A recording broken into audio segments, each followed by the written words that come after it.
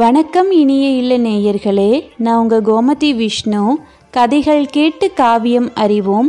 போன அத்தியாயத்தில் குடந்தை சோதிடர் வானதியை பார்த்து கொடும்பாளூர் கோமகளின் மகள் வானதியான்னு கேட்டுட்டு அவங்க ஜாதக குறிப்பை பார்த்துட்டு இருந்தார் இல்லையா? அடுத்த அத்தியாயத்துக்கு போகிறதுக்கு முன்னாடி கொடும்பாளூர் சிற்றரச நாட்டை பற்றி ஒரு சிறு குறிப்பு பார்க்கலாம் வாங்க. கொடும்பாளூருங்கிற ஊர் மிகவும் தொன்மை புகழ் பெற்ற ஊர்.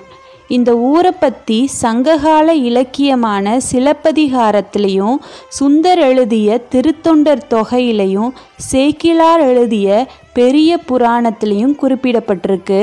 இந்த கொடும்பாளூர் ஊர் புதுக்கோட்டை மாவட்டத்தில் திருச்சியிலிருந்து மதுரை போகிற சாலையில் அமைஞ்சிருக்கு.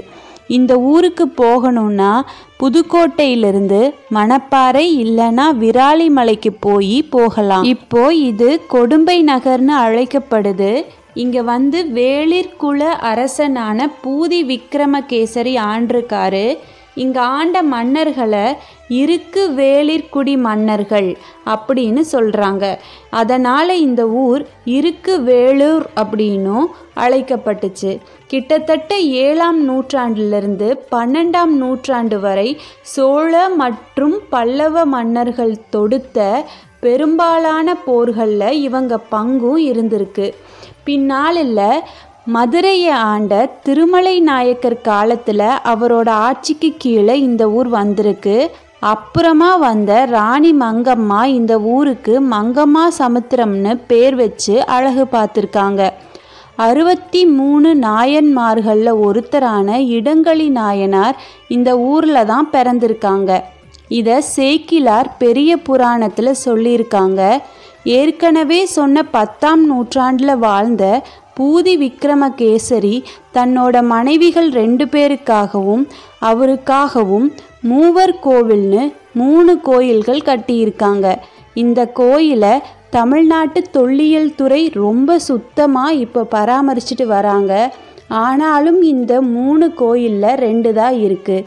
இந்த 3 கோயில்களையும் சேர்த்து ஒரு பெரிய மண்டபமும் ஒரு பெரிய விமானமும் இருந்திருக்கு. இதெல்லாமே சரியான பராமரிப்பு இல்லாமலும் இயற்கை சீற்றத்தினாலையும் அழிஞ்சு இப்போ கோயில் மட்டும்தான் இருக்குது.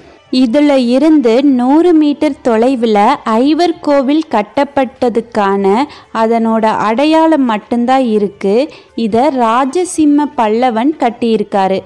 மூவர் கோவிலுக்கு பக்கத்தில் ராஜவம்சத்து பெண்கள் குளிக்கிறதுக்காக ஒரு கிணறு இருந்திருக்கு. அது இப்போவும் இருக்குது. ஆனால் இப்போது இந்த கொடும்பாளூர் ஒரு சிறிய கிராமம். இப்போ அங்கே எந்த அரண்மனையோ மாளிகைகளோ இருந்த சுவடு கூட இல்லை. ஆனால் நிறைய கற்சுவடுகள் கல்வெட்டுகள் இங்கே இருக்குது. இந்த மாதிரி புகழ்பெற்ற ஊரில் தான் குந்தவை பிராட்டியோட தோழி வானதி பிறந்து இளவரசியாக இருந்து குந்தவை தேவியின் நட்பை தேடி பழையாறைக்கு வந்திருக்காங்க. அதுக்கப்புறம் நடக்கிறதா இந்த கதையில் பார்க்க போகிறோம். சரி, கதைக்கு வரலாம். சோதிடர் அவங்க வானதியோட ஜாதக குறிப்பை பார்த்துட்டு இருந்தாருன்னு ஏற்கனவே சொன்னேன். இப்போ பார்க்க போகிறது அத்தியாயம் 11 திடும் பிரவேசம். நேயர்களே, பிரவேசம் அப்படின்னா பிரவேசிக்கிறது, அதாவது நுழையிறது, வருகை புரிதல் அந்த மாதிரி சொல்லுவாங்க. திடும் பிரவேசம்னா நம்ம பேச்சு வழக்கில் திடுதிடுன்னு உள்ளே வராங்கன்னு சொல்லுவோம்ல, அதுதான். இப்போ சரி, கதைக்கு வரலாம். கும்பகோணம்ங்கிறது குடந்தைன்னு சொல்கிற மாதிரி குடமூக்குன்னு சொல்லுவாங்க. எப்படி இந்த ஊர் கோவில்களுக்கு பெயர் பெற்றதோ அதே மாதிரி ஜோதிடத்திலையும் பெயர் பெற்று இருந்தது. அதுக்கு முக்கியமாக இருந்தவர் குடந்தை சோதிடர். அந்த குடந்தை சோதிடர் பழையாறை அரண்மனையில் வசித்த எல்லா அரச குலத்தவர் ஜாதகங்களையும் அவர் வச்சிருந்தாரு. அப்படி வச்சிருந்த வானதி அவங்க ஜாதகத்தை தான் இப்போ புரட்டி பார்த்தாரு. வானதியை திரும்பவும் பார்த்தாரு, மறுபடியும் ஜாதகத்தை பார்த்தாரு. இதுவே திரும்ப திரும்ப பண்ணிக்கிட்டு இருந்தார்.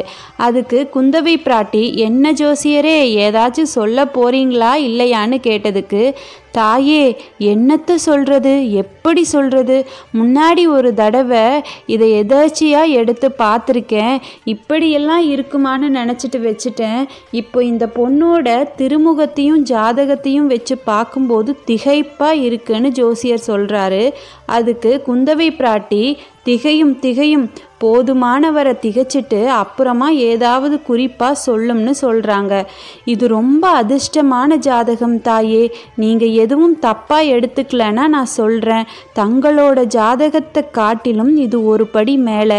இந்த மாதிரி அதிர்ஷ்ட ஜாதகத்தை நான் இதுவரைக்கும் பார்த்ததே இல்லைன்னு ஜோசியர் சொன்னதுக்கு குந்தவை புன்னகைச்சாங்க. வானதி வெக்கப்பட்டுட்டு, இந்த துரதிர்ஷ்டக்காரியை பார்த்து அதிர்ஷ்ட ஜாதகம்னு சொல்கிறாரே இவர், இப்படி தான் இருக்கும் அக்கா இவரோட ஜோசியம்னு வானதி சொன்னதுக்கு, இது தப்பாக இருந்தால் என் தொழிலையே விட்டுறேன்னு சொல்கிறாரு ஜோசியர்.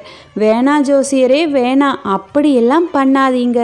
ஏதோ 4 பேருக்கு நல்ல வார்த்தையாக சொல்லிட்டு இரும்னு குந்தவை சொல்லிட்டு, ஆனால் வெறுமனே பொதுப்படியாக சொல்கிறீரே தவிர குறிப்பாக எதுவும் சொல்லலையே, அதான் இவன் நம்ப மாட்டீரான்னு சொல்கிறாங்க. குறிப்பாக சொல்லணும்னா சொல்கிறேன். 4 மாதத்துக்கு முன்னாடி ஏதோ அபசகுணமாக தவறி விழுந்தது. ஆனால் அது அபசகுணம் இல்லை. அப்போ இருந்து தான் இந்த பொண்ணுக்கு அதிர்ஷ்டம் வரப்போகுது அப்படின்னு ஜோசியர் சொல்கிறாரு. உடனே குந்தவை தேவி, வானதி நான் என்னடி சொன்ன பாத்தியான்னு சொல்கிறாங்க. வானதி, அதுக்கு நீங்கள் முன்னாடி இவருக்கு சொல்லி வச்சுருக்கீங்க போலன்னு சொல்கிறாங்க. அதுக்கு குந்தவை தேவியார், பார்த்தீரா சோதிடரே இந்த பெண்ணோட பேச்சன்னு சொல்கிறாங்க. அதுக்கு சோதிடர், பேசட்டும் தாயே, இப்போ என்ன வேணாலும் பேசட்டும். நாளைக்கு மன்னனை மணந்துட்டுன்னு சொன்ன உடனேயே குந்தவை தேவியார், அப்படி சொல்லுங்க, இளம் பெண்களிடம் கல்யாண பேச்சை பேசினாதானே அவங்க சந்தோஷமாக கேட்பாங்கன்னு சொல்கிறாங்க. அப்புறமா இவளுக்கு புருஷன் எங்கேருந்து வருவான், எப்போ வருவான், அவனுக்கு என்ன அடையாளம்னு சொல்ல முடியுமான்னு கேட்டதுக்கு உடனே சோதிடர் குறிப்பை பார்த்துட்டு, இவளுக்கு புருஷன் சமீபத்தில் இருக்கிறவன் தான். இப்போ அந்த வீராதி வீரன் ஊரில் இல்லை, கடல் கடந்து சென்றிருக்கிறான்னு சொல்கிறாரு. இதை கேட்டதும் குந்தவை வானதியை பார்க்குறாங்க. வானதி அவங்களால சந்தோஷத்தை அடக்கிக்க முடியல, முகமே காட்டி கொடுத்துடுச்சு. அப்புறம் குந்தவை தேவியார், அவன் யார், என்ன குலம்னு தெரிஞ்சுக்கணும்னு அடையாளம் ஏதாச்சும் இருக்குமான்னு கேட்குறாங்க. அதுக்கு சோதிடர் சொல்கிறாரு, இந்த பொண்ணை மணக்கிற பாக்கியசாலி கையில் சங்கு சக்கர ரேகை இருக்கும்னு சொல்கிறாரு. அப்புறம் குந்தவை கேட்குறாங்க, இவளோட கையிலும் ஏதாச்சும் ரேகை இருக்குமான்னு. அதுக்கு ஜோதிடர் சொல்கிறாரு, தாயே இவங்க பாதத்தை எப்போவாச்சும் பார்த்துருக்குறீங்களான்னு. அப்படி கேட்ட உடனே குந்தவை, என்ன இது, இவளோட காலை பிடிக்க சொல்கிறீங்களாக்கோன்னு கேட்குறாங்க. அதுக்கு, இல்லை தாயே, நான் அப்படி சொல்லலை. ஆனால் ஒரு காலத்தில் 1000 மன்னர் குல பெண்கள், பட்ட மகிழ்ச்சிகள், அரசிலங்குமாரிகள், ராணிகள், மகாராணிகள் இந்த பெண்ணரசியோட பாதத்தை தொடுறதுக்கு காத்துட்டு இருப்பாங்கன்னு சொன்னதுக்கு, அக்கா இந்த கிழவர் என்னை பரிகாசம் செய்கிறாருன்னு நினைக்கிறேன். இதுக்கா என்னை இங்கே கூப்பிட்டு வந்தீங்க, எந்திரிங்க போகலாம்னு வானதி நிஜமாவே இப்போ கோபம் பொங்க சொல்கிறாங்க. நீ எதுக்குடி பதற, இவர் ஏதாச்சும் சொல்லிட்டு போகட்டும் விடுன்னு குந்தவை சொன்னதுக்கு உடனே சோதிடர், ஏதாவது சொல்லவில்லை அம்மா, இந்த பெண் காலில் செந்தாமரை இதழ் ரேகை கண்டிப்பாக இருக்கும்னு சொல்கிறாரு.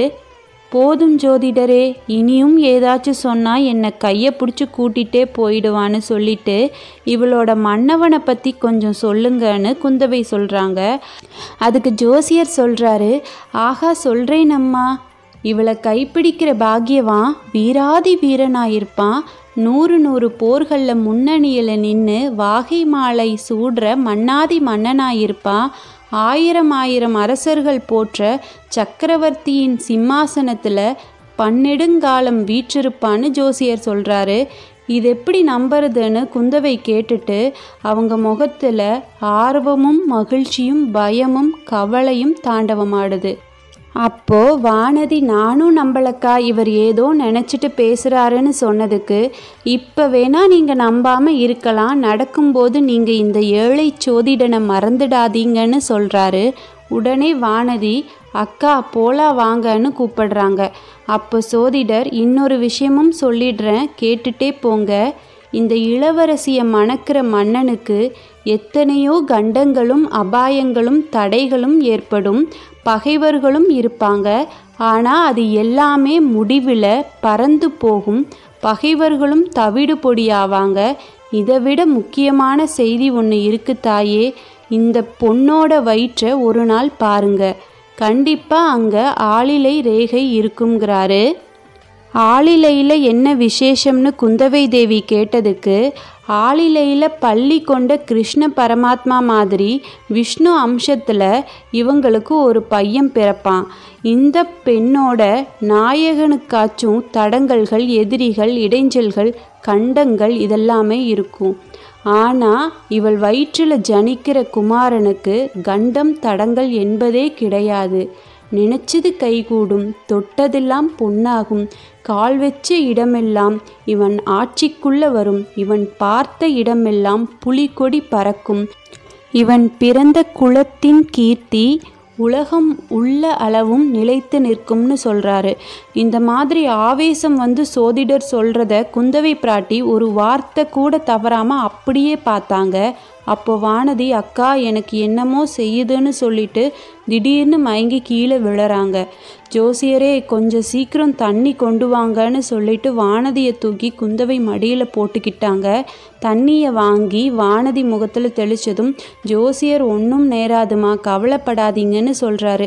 இது வழக்கமான விஷயந்தான், இது வரைக்கும் 5-6 தடவை ஆயிடுச்சு.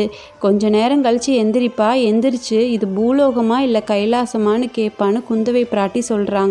அப்புறம் குந்தவை தேவியார் மெதுவா, கொஞ்ச நாளாக வானத்தில் வால் நட்சத்திரம் தெரியுதே, இதனால மாறுதல் குழப்பம் ஏதாச்சும் இருக்குமா, ராஜ்யம் ஏதாச்சும் பாதிக்குமான்னு கேட்டதுக்கு, அதை மட்டும் என்கிட்ட கேட்காதீங்க தாயே. தேசங்கள், ராஜ்யங்கள், ராஜரீக விஷயங்களுக்கெல்லாம் ஜோதிடம் பதில் சொல்ல முடியாது. நான் பயின்ற வித்தையில் அது வரலை. ஒருவேளை ஞானிகளும் ரிஷிகளும் யோகிகளும் வேணா சொல்லலாம்னு சொல்கிறாரு. ஜோசியரே ரொம்ப சாமர்த்தியமாக பேசுகிறீர். சரி, என் தந்தையை பற்றியும் என் சகோதரர்களை பற்றியும் சொல்லலாம் இல்லையா? அவங்கள பார்த்தாலே ராஜாங்கத்தை பற்றி தெரிஞ்சிட போகுதுன்னு குந்தவை பிராட்டி சொன்னதுக்கு, அப்புறமா பார்த்து சொல்கிறேனம்மா. பொதுவாக ரொம்ப குழப்பமும் அபாயமும் நிறைஞ்ச காலம் இது. அதனால் எல்லாருமே ஜாக்கிரதையாக தான் இருக்கணும்னு ஜோசியர் சொல்கிறாரு. அதுக்கு குந்தவை பிராட்டியார், ஜோசியரே, அப்பா பழையாறையிலிருந்து தஞ்சாவூர் போனதுக்கப்புறம் ஒரே கவலையாக இருக்குது. உடனே ஜோசியர், மகாராஜாவுக்கு மிகப்பெரிய கண்டம் இருக்குது, பார்த்து இருக்கணும், அதுவும் துர்காதேவியின் அருளால் நிவர்த்தியாகும்னு சொல்லிட்டு இருக்கிறப்பவே, அக்கா நான் எங்கே இருக்கேன்னு மயக்கம் தெளிஞ்சு வானதி கேட்குறாங்க. அதுக்கு குந்தவை பிராட்டி, கண்மணி, நாம் இன்னும் இந்த பூலோகத்தில் தான் இருக்கோம். சொர்க்கலோகத்துக்கு போக இன்னும் புஷ்பக விமானம் இன்னும் வந்து சேரலை. அதனால் நம் குதிரை பூட்டின ரதத்திலேயே தான் அரண்மனைக்கு போகலாம்னு எந்திரின்னு சொல்கிறாங்க. வானதி எழுந்து உட்காந்து, நான் மயக்கம் போட்டு விழுந்துட்டேனான்னு கேட்டதுக்கு, அதுக்கு குந்தவை பிராட்டி, மயக்கம் போடலை, அக்கா மடியில் படுத்து கொஞ்சம் தூங்கிட்ட, தாலாட்டு கூட பாடினேன், உன் காதல் விழலையான்னு கேட்குறாங்க. கோச்சுக்காதீங்கக்கா, என்ன அறியாமலேயே தலை கிறுகிறுத்துடுச்சு அப்படின்னு வானதி சொல்கிறாங்க. அதுக்கு குந்தவை பிராட்டியார், கிறுகிறுக்கும் ஜோசியர் எனக்கும் அந்த மாதிரி ஜோசியம் சொல்லியிருந்தா எனக்கு கூட தான் கிறுகிறுத்துருக்குன்னு சொல்கிறாங்க. உடனே வானதி சொல்கிறாங்க, அதனால் இல்லைக்கா, இவர் சொன்னதையெல்லாம் நான் நம்பிட்டேனா அப்படின்னு கேட்குறாங்க. அதுக்கு குந்தவை, நீ நம்பினையோ இல்லையோ, ஜோசியர் பயந்தே போயிட்டாரு. உன்ன மாதிரி பயந்தாங்கொல்லியே இனி எங்கேயுமே கூட்டிகிட்டு போகக்கூடாது. அதுக்கு வானதி சொல்கிறாங்க, நான் தான் சோதிடர்கிட்ட வரலன்னு சொன்னல, நீங்கள் தானே கூப்பிட்டு வந்தீங்கன்னு சொன்னதுக்கு, ஏன் தப்பு தான், எழுந்துரு போகலான்னு வாசல் வரைக்கும் நடக்க முடியுமா, இல்லை நான் இடுப்பில் தூக்கி வச்சுட்டு போகட்டான்னு கேட்குறாங்க. அதுக்கு, வேணாம் அக்கா வேணாம், நான் நல்லாவே நடக்க முடியும்னு வானதி சொல்கிறாங்க. உடனே சோதிடர், சற்று பொறுங்கள் தாயே, தேவியின் பிரசாதம் தர்றேன், வாங்கிட்டு போங்கன்னு சொல்கிறாரு. அப்புறமா ஓலைச்சுவடையை கட்ட ஆரம்பிக்கிறாரு. உடனே வானதி, எனக்கு என்னவெல்லாமோ சொன்னீங்க, ஆனால் அக்காவுக்கு ஒன்று கூட சொல்லலையே அப்படின்னு கேட்டதுக்கு, அம்மா, இளைய பிராட்டிக்கு எல்லாமே சொல்லிட்டேன், புதுசாக என்ன சொல்லணும்னு ஜோதிடர் கேட்குறாரு. அக்காவை மணக்க போகிற வீராதி வீரர்னு சொல்ல சொல்ல அசகாய சூரர்னு குந்தவை குறுக்கிட்டு சொன்னாங்க. உடனே சோதிடர், சந்தேகம் என்ன? மகா பராக்கிரமசாலியான ராஜகுமாரர், 32 சாமுத்திரிகா லட்சணம் பொருந்தியவர், புத்தியில் பிரகஸ்பதி, வித்தையில் சரஸ்வதி, அழகில் மன்மதன், ஆற்றலில் அர்ஜுனன் அப்படிங்கிறாரு. உடனே வானதி, அந்த ராஜகுமாரர் எங்கே எப்போ வருவாருன்னு கேட்குறாங்க. வருகிறார் தாயே, வருகிறார், கட்டாயம் வரப்போகிறார், அதி சீக்கிரத்திலேயே வருவார்னு ஜோதிடர் சொல்கிறாங்க. எப்படி வருவார்? குதிரை மேலே வருவாரா, ரதத்தில் வருவாரா, யானை மேலே வருவாரா, கால்நடையாக வருவாரா, இல்லை நேராக ஆகாசத்தில் இருந்து கூரையை பொத்துக்கிட்டு வந்து குதிப்பாரான்னு குந்தவை தேவி கேலியாக கேட்குறாங்க. அக்கா, குதிரை காலடி சத்தம் கேட்குதுன்னு வானதி சொல்கிறாங்க. அதுக்கு ஒருத்தருக்குமே கேட்காது, உனக்கு மட்டும் அதிசயமாக கேட்கும்னு குந்தவை சொன்னதுக்கு, இல்லை அக்கா, வேடிக்கைக்கு சொல்லலை, கேளுங்கன்னு வானதி சொல்கிறப்ப உண்மையாகவே அப்போ வீதியிலேருந்து குதிரை ஒன்று விரைஞ்சு வர காலடி சத்தம் கேட்டுச்சு. கேட்டால் என்னடி, குடந்தை பட்டணத்தில் குதிரை போகாமலா இருக்கும் அப்படின்னு சொல்கிறாங்க. அதுக்கு அக்கா, இங்கே வர மாதிரி இருக்குன்னு வானதி சொன்னதுக்கு, உனக்கு ஏதாச்சும் விசித்திரமாக தான் தோணும், எழுந்துரு, வா போகலான்னு குந்தவை சொல்கிறாங்க. அந்த சமயத்தில் அந்த வீட்டு வாசலில் ஏதோ குழப்பமான சத்தம் கேட்டுச்சு, குரல் ஒளியும் கேட்டுச்சு. அது என்னன்னா, இதுதானே ஜோசியர் வீடு? ஆமாம், நீ யாரு? ஜோசியர் இருக்காரா? உள்ளே போகக்கூடாது. அப்படி தான் போவேன், விடமாட்டேன். ஜோசியரை பார்க்கணும். அப்புறமா வா. அப்புறம்லாம் வர முடியாது, எனக்கு ரொம்ப அவசரம். அடே அடே நில், சற்று விலகிப்போ, தடுத்தா கொன்னுருவேன். ஐயா ஐயா, உள்ளே போக வேணாம். இந்த மாதிரி குழப்பமான கூச்சல் நெருங்கி கேட்டுச்சு. படார்னு வாசல் கதவு திறந்துச்சு. அவ்வளவு பிரமாதமான தடபுடல்லையும் ஒரு வாலிபன் திடும் பிரவேசமாக உள்ள நுழைஞ்சாங்க. சோதிடரோட சீடன் அந்த வாலிபனை பின்னாடி இருந்து இழுக்க முயற்சி செஞ்சுட்டு இருந்தாங்க. வாலிபன் திமிரிட்டு உள்ளே நுழைஞ்சாங்க. அது யாரு தெரியுமா? நம்ம வந்தியத்தேவர் தான். வீட்டுக்குள்ளே இருந்த 3 பேரும் ஒரே சமயத்தில் வாலிபனை பார்த்தாங்க. வந்தியத்தேவன் உள்ளிருந்தவங்களை பார்த்தாரு. இல்லை, உள்ளிருந்த ஒருத்தரை தான் பார்த்தாரு. அது கூட இல்லைங்க, குந்தவை தேவியோட பொன்முகத்தை மட்டும்தான் பார்த்தாரு. வியப்பினால் சின்னதாக விரிஞ்சிட்டு இருக்கிற பவள செவ்வாயின் இதழ்களை பார்த்தாரு.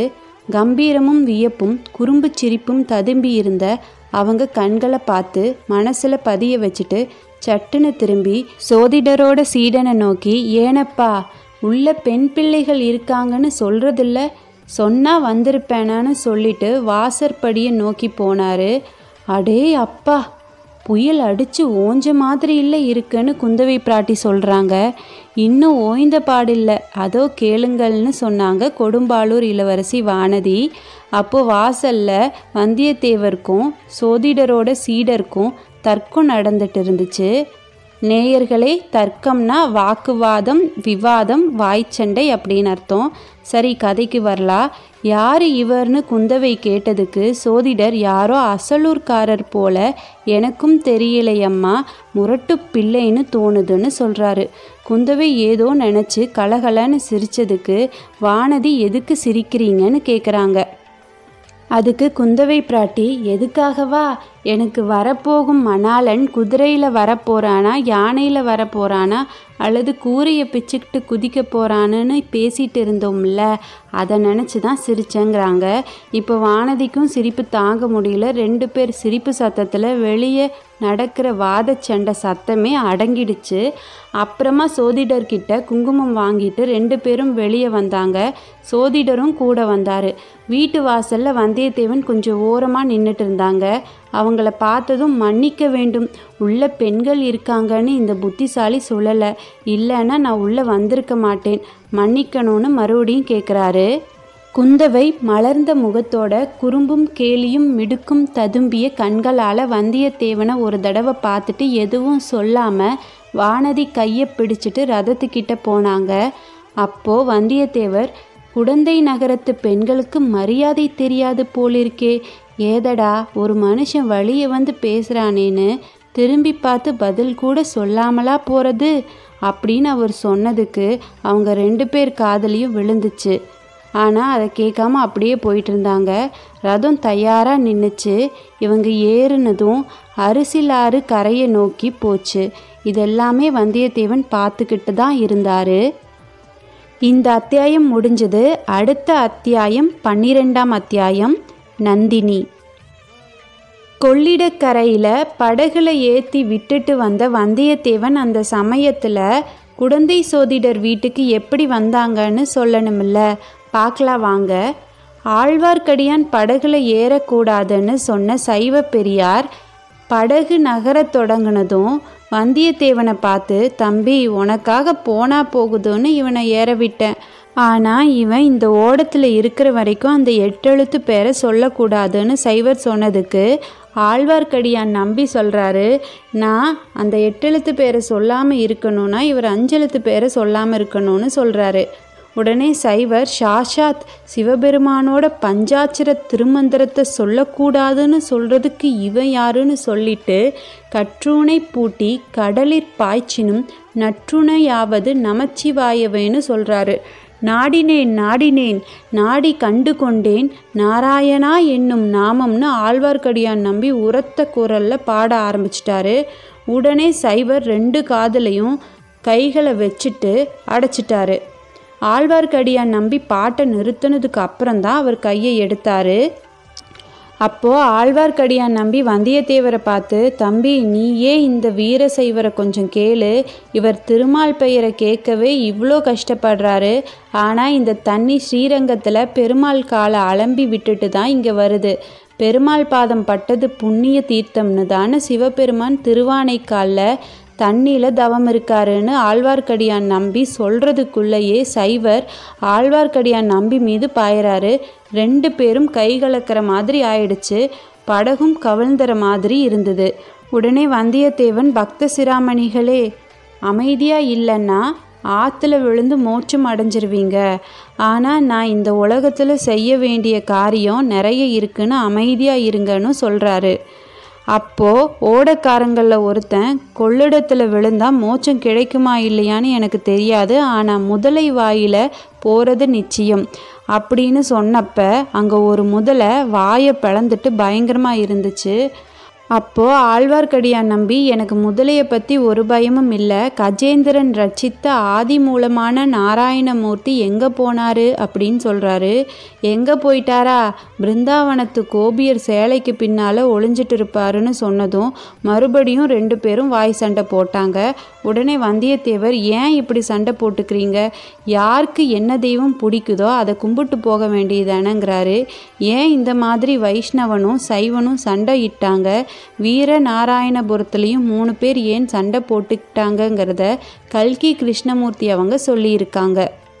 பழந்தமிழ் நாட்டில் ஏறக்குறைய 600 வருஷ காலம் பௌத்த மதமும் சமண மதமும் புகழ் பெற்று இருந்துச்சு. அதனால் சிற்பமும் சித்திரம் காவியம் கவிதை இந்த கலைகள் எல்லாமே தலை தோங்கி இருந்துச்சு. அதுக்கப்புறமா ஆழ்வார்களும் நாயன்மார்களும் தோன்றி அமுதொழுகும் தெய்வ பாசுரங்களை பாடி வைஷ்ணவத்தையும் சைவத்தையும் வளர்த்தாங்க. இவங்க பாடல் பாடுறது ரொம்ப சக்தி வாய்ந்ததாக இருந்துச்சு. ஆழ்வார் பாடல் பெற்ற விஷ்ணு தலமும் மூவரின் பாடல் பெற்ற சிவத்தலமும் புதுசாக சிறப்பையும் புனித தன்மையும் பெற்றுச்சு.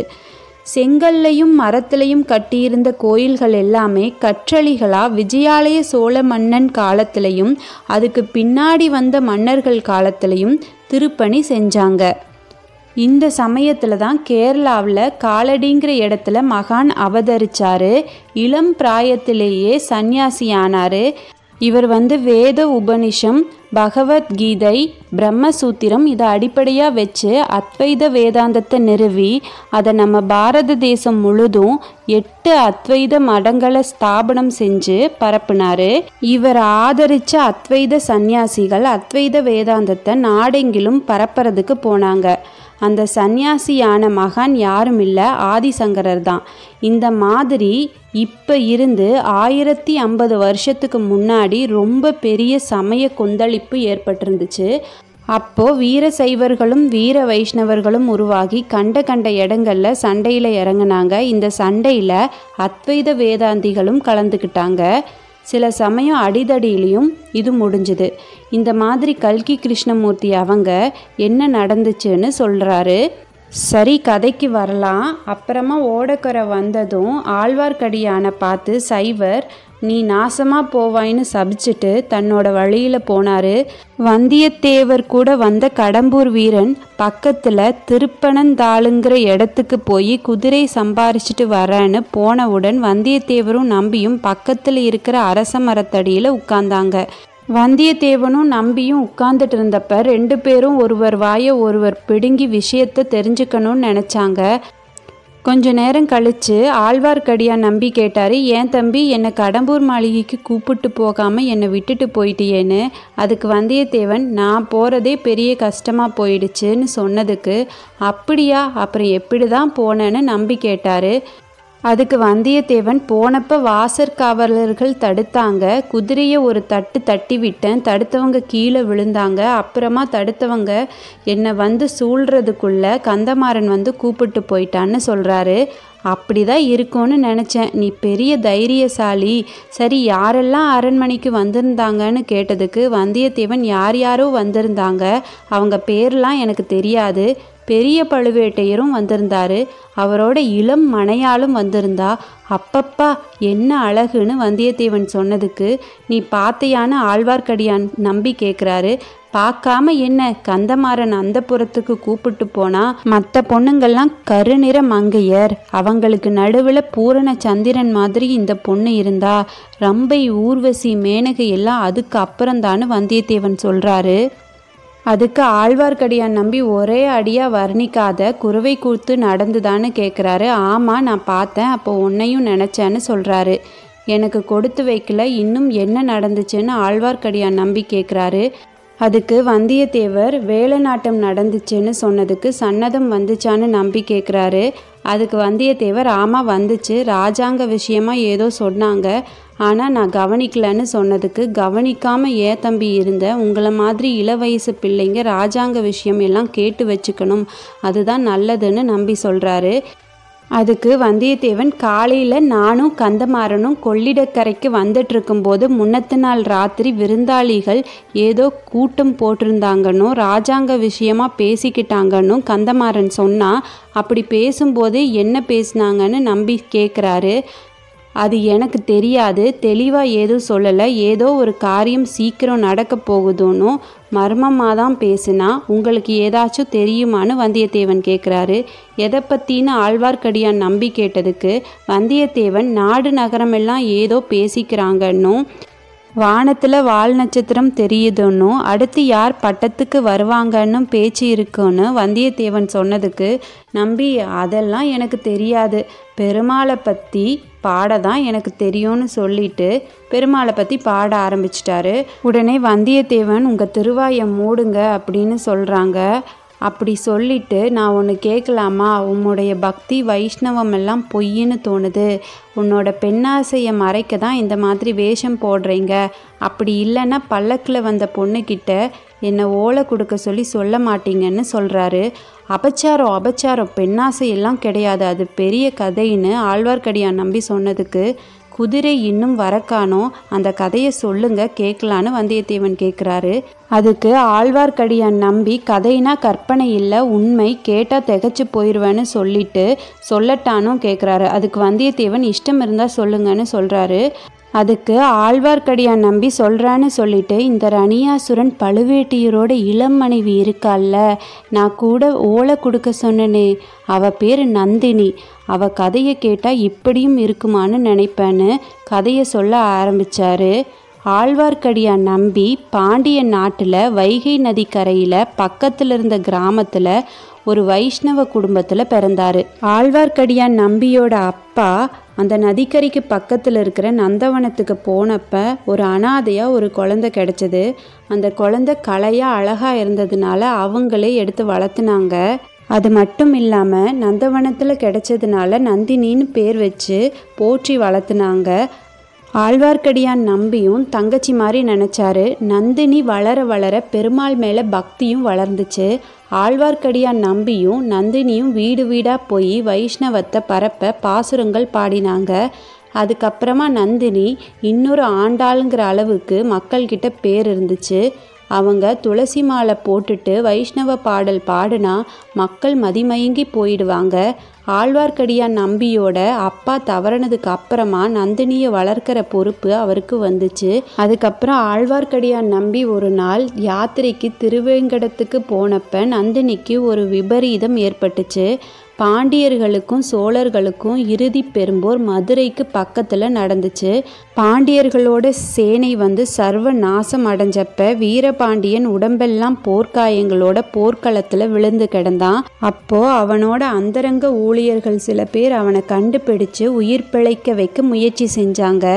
இரவோடு இரவா நந்தினி வீட்டுக்கு கொண்டு வந்தாங்க. நந்தினியும் பாவப்பட்டு பணிவிட செஞ்சாங்க. அப்போ சோழர்கள் நந்தினி வீட்டை கண்டுபிடிச்சு வீரபாண்டியனை கொன்னுடுறாங்க. அப்போ நந்தினியை பார்த்த பழுவேட்டையர் அவள் அழகுல மயங்கி அவளை சிறப்பிடிச்சிட்டு போயிட்டாரு. இது 3 வருஷத்துக்கு முன்னாடி நடந்துச்சு. அதுக்கப்புறம் நந்தினியை ஆழ்வார்க்கடியான் நம்பி பார்க்கவே இல்லை. அன்னையிலேருந்து ஒரு தடவையாச்சும் நந்தினியை பார்த்துடணும்னு அவள் விருப்பப்பட்டா அவளை விடுதலை பண்ணி கூப்பிட்டு போயிடணும்னு ஆழ்வார்க்கடியான் நம்பி நினச்சாரு. ஆனால் இது வரைக்கும் அது நடக்கவே இல்லை. இதையெல்லாம் கேட்ட வந்தியத்தேவனுக்கு உள்ளம் கலங்குச்சு. அப்போ பல்லக்கில் இருந்தது நந்தினி இல்லை, மதுராந்தகர்னு சொல்லணும்னு நினச்சாரு. ஆனால் ஏதோ ஒன்று தடுத்துடுச்சு. ஒருவேளை இது நம்பியோட கற்பனை கதையாக இருக்கலான்னு நினச்சாரு. அதனால எந்த ரகசியத்தையும் அவர் சொல்லலை. அப்போ கொஞ்ச தூரத்தில் வீரன் குதிரையோடு வந்தான். தம்பி, எனக்கு ஒரு உதவி செய்வியான ஆழ்வார்க்கடியான் கேட்குறாரு. நான் என்ன செய்ய முடியும்? பழுவேட்டையர் சோழ பேரரசையே ஆட்டுவிக்கிற ஆற்றல் உடையவர். நானும் எந்த செல்வாக்கும் இல்லாத தன்னந்தனி ஆள்னு ஜாக்கிரதையாகவே வந்தியத்தேவன் பேசிட்டு, ராஜாங்க காரியம் எதுவுமே தெரியாதுன்னு சொல்கிறீங்கள. சுந்தர சோழ மகாராஜாவுக்கு ஏதாச்சும் நடந்தா அடுத்த பட்டத்துக்கு உரியவர் யாருன்னு உங்களால் சொல்ல முடியாதுல்ல அப்படின்னு சொல்லிட்டு நம்பி மூஞ்சியவே வந்தியத்தேவன் பார்த்தாரு. ஆனால் வந்தியத்தேவன் முகத்தில் எந்த ஒரு மாற்றமும் இல்லை. அப்புறமா நம்பி சொன்னார், எனக்கு எப்படி தெரியும் தம்பி? ஒருவேளை குடந்தை சோதிடருக்கு தெரியலாம். ரொம்ப கெட்டிக்கார சோதிடர். உலக விவரத்தையும் அறிஞ்சு அதுக்கு ஏற்ற மாதிரி சொல்லுவாருன்னு நம்பி சொன்ன உடனேயே வந்தியத்தேவன் அவரை பார்த்துட்டு தான் போகணும்னு நினச்சாரு. ஆதி காலத்தில் இருந்தே அரசர்களானாலும் சாதாரண மனிதர்களானாலும் சரி, ஆருடம் பார்க்கறதுனா எல்லாத்துக்குமே விருப்பம்தான். ஏன்னா வருங்காலத்து தெரிஞ்சுக்கிற ஆர்வம் எல்லாத்துக்குமே இருக்கும். அந்த மாதிரி தான் வந்தியத்தேவருக்கும் இருந்தது. அதனால குடந்தை சோதிடர் வீட்டுக்கு அவர் விரைஞ்சு போறாரு. இந்த அத்தியாயம் முடிவடைந்தது. அடுத்த அத்தியாயத்தில் சந்திப்போம்.